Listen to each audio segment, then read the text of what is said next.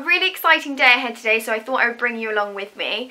I'm going to the Quill London calligraphy class, which I'm so excited about because I emailed them ages ago to ask them to come to Cambridge because they said they were going to be doing tours, and I couldn't believe it when they actually said that they were going to come to Cambridge, so I think this is so exciting. I didn't think it would actually happen, and when they asked for some recommendations of places that they could have the event, I decided that I would send over a list of some of my favourite venues in Cambridge, and they picked Novi, which is a brand new venue right in the centre of town, so I'm so excited about that. It's a bit chilly outside, so I decided to wrap up warm in this new Primark jumper that I got. It's a long jumper, and I'm going to do a haul video from all the things that I bought from Primark recently. So let's get on with the day, and I will take you along with me, and I really hope that you enjoy watching this video. Thanks so much.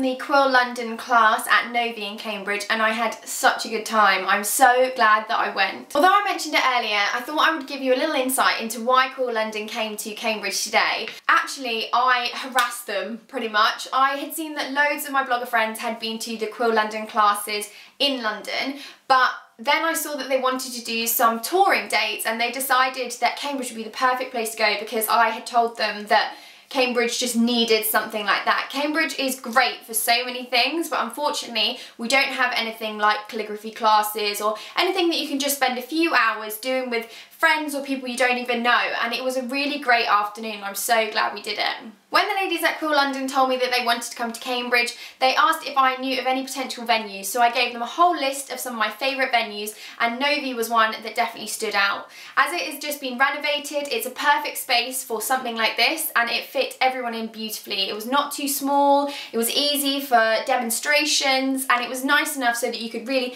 get your elbows out and write properly because, to be honest, none of us had a clue what we were doing. I've been wanting to do calligraphy classes for a really long time because I'm completely obsessed with typography. Whenever I'm making anything on the computer, I absolutely love to try out different fonts and just see what happens, and I thought it would be really nice for me to actually learn how to do some really nice swirly writing myself and then get that onto the computer so I can do some digital editing with it as well. As soon as the ladies at Quill London told me they were coming to Cambridge, I knew full well that I wanted to book myself on the course, but they were so kind, and they said that because I'd helped them with organising it and bringing it to Cambridge, they were actually going to give give me a free place on the course today, and I couldn't be more grateful. I literally feel like that is so lovely of them, because each class costs £50 each, and within that you get all the materials, you get tea, coffee and cakes and croissants and things, and it's really, really lovely. And then also you get to take things home with you so you can try it at home for yourself. So I feel really grateful for the fact that they let me come on the course with them today, especially considering I didn't really know what to expect, but I know now that this is something that I really want to pick up as a hobby, and I really want to get better at it. So I'm so grateful to Imogen today, who taught the class, for really boosting all of our confidence and giving us some great tips so we can go home and try it all ourselves. We were presented with these little kits, so the cutest little thing, an envelope that says hello on it with white ink on it, also a little envelope that says nib on it, which is really adorable and just keeps the little nib safe inside there, and then also a little pot of ink, which apparently is going to last for quite a long time, especially as we're beginners. We don't know the exact amount of ink that we need to be using, so this size is apparently perfect for beginners for trying out every so often, and it won't run out too quickly. Within the bigger envelope was this workshop booklet, and this is especially from Imogen's class, who is the person that taught the course today. So she put this together with all the useful things that we needed inside it to make the course as easy as possible for us today. So the first thing we had to learn about was about the different sizes of the strokes that you're doing and the direction of the strokes. So this was given to us, and this is an example of how things should look and how we should try and do it. So we had to repeat it over and over again to try and get it right. Unfortunately, I think that I'm personally not very good at the difference between the thickness and the thinner ones. Definitely think that's something that I need to try and work harder on. So this was my sample. I don't think I'm very good at it. I realise that I need to try harder, but I am so enthusiastic about doing it, and I definitely want to try and perfect it over the coming weeks. So this is just demonstrating the thicker ones and the thinner ones, and then trying out some different shapes that are quite common when you're doing calligraphy. From then it got a little bit harder, and we got given a sheet with letters on it. So this is actually a font that Imogen has put together and that she uses quite often. I don't think I'm going to get as good as that anytime soon, but the point of this was to get some tracing paper and to try and go over some of the letters there.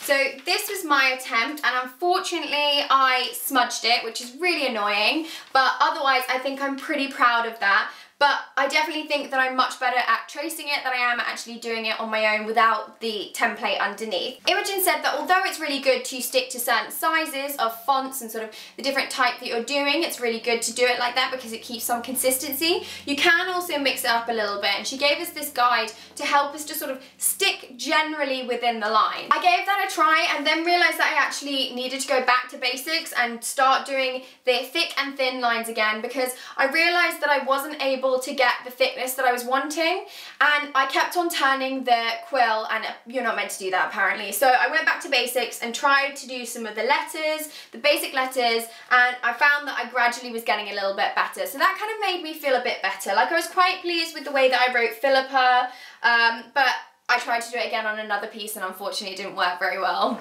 At the back of the pack we were left with some really nice paper. So I actually realised that I had no paper at home, and thank goodness I got given this, because apparently this is a lot better for absorbing the ink properly. So now that I've got nice paper, quill and my ink, I'm definitely going to have to try and do this whenever I've got a spare moment, because I would love it to send out some beautiful Christmas cards that could be given to family members and just demonstrate how hard I've been trying to get this right. So I just wanted to say a really, really big thank you to Imogen, the teacher from today, and the lovely ladies from Quill London for inviting me along today. I would absolutely love it if you came back to Cambridge. And Imogen was talking about your intermediate class, and although I don't think I'm quite there yet, maybe over the next few months when I really try my hardest to get better at it, then I would go along to the next intermediate class when it comes back to Cambridge. So thank you so much, ladies, and thank you very much for watching this video, and I really hope you enjoyed it. If you did, please give it a big thumbs up, and I will see you in my next video. Thanks so much. Bye!